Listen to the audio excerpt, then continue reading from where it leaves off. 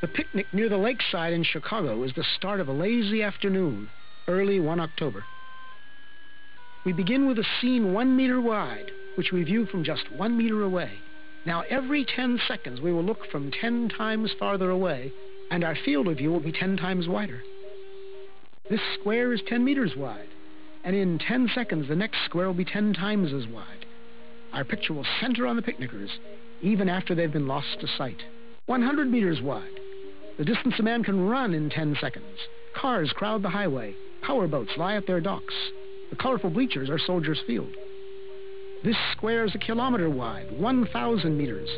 The distance a racing car can travel in 10 seconds. We see the great city on the lake shore. 10 to the 4th meters, 10 kilometers. The distance a supersonic airplane can travel in 10 seconds. We see first the rounded end of Lake Michigan, then the whole Great Lake. 10 to the 5th meters. The distance an orbiting satellite covers in 10 seconds. Long parades of clouds, the day's weather in the Middle West. 10 to the 6th, a 1 with 6 zeros, 1 million meters. Soon the Earth will show as a solid sphere. We are able to see the whole Earth now, just over a minute along the journey. The Earth diminishes into the distance, but those background stars are so much farther away that they do not yet appear to move. A line extends at the true speed of light. In 1 second, it half crosses the tilted orbit of the moon.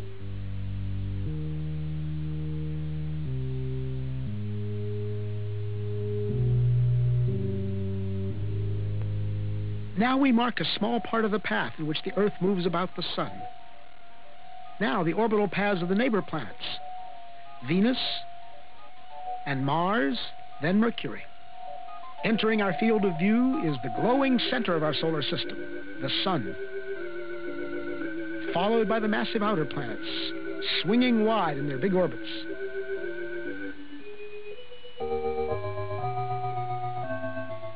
That odd orbit belongs to Pluto. A fringe of a myriad comets too faint to see completes the solar system.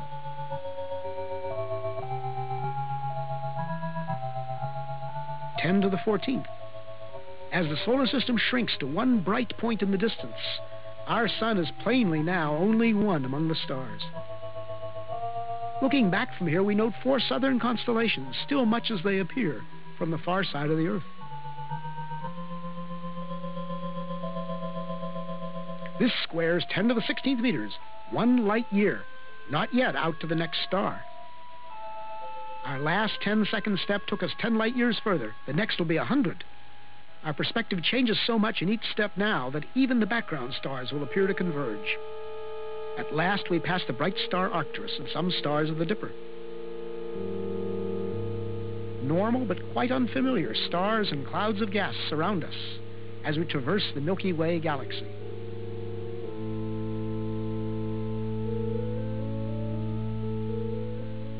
Giant steps carry us into the outskirts of the galaxy. And as we pull away, we begin to see the great flat spiral facing us. The time and path we chose to leave Chicago has brought us out of the galaxy along a course nearly perpendicular to its disk.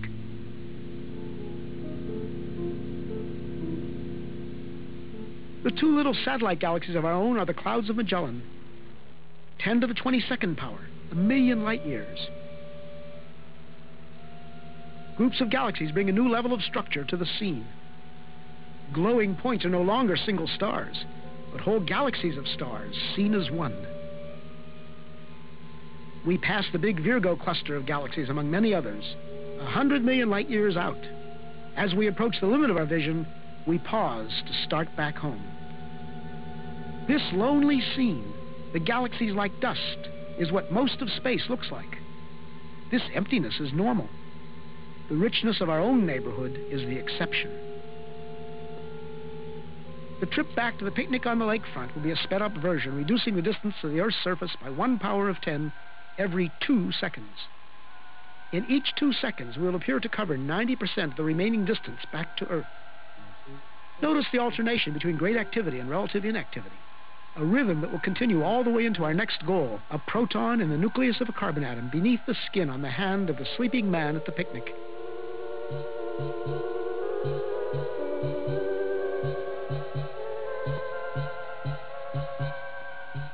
Ten to the 9th meters, 10 to the 8th, 7, 6, 5, 4, 3, 2, 1. We are back at our starting point. We slow up at 1 meter, 10 to the 0 power. Now we reduce the distance to our final destination by 90% every 10 seconds, each step much smaller than the one before.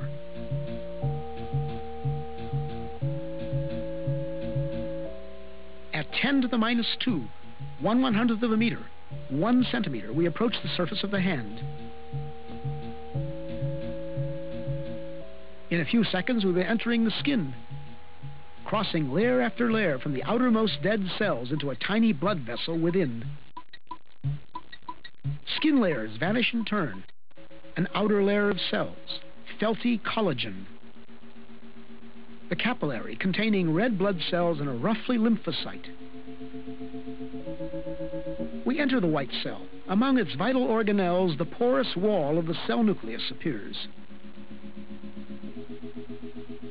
The nucleus within holds the heredity of the man in the coiled coils of DNA. As we close in, we come to the double helix itself, a molecule like a long twisted ladder whose rungs of paired bases spell out twice, in an alphabet of 4 letters, the words of the powerful genetic message. At the atomic scale, the interplay of form and motion becomes more visible. We focus on one commonplace group of 3 hydrogen atoms bonded by electrical forces to a carbon atom. 4 electrons make up the outer shell of the carbon itself. They appear in quantum motion as a swarm of shimmering points. At 10 to the minus 10 meters, 1 angstrom, we find ourselves right among those outer electrons. Now we come upon the 2 inner electrons held in a tighter swarm. As we draw toward the atom's attracting center, we enter upon a vast inner space. At last, the carbon nucleus, so massive and so small. This carbon nucleus is made up of 6 protons and 6 neutrons. We are in the domain of universal modules.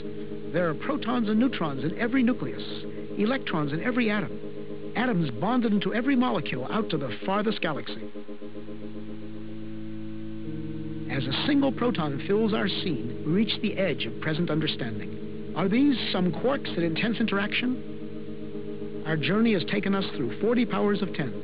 If now the field is 1 unit, then when we saw many clusters of galaxies together, it was 10 to the 40th, or 1 and 40 zeros.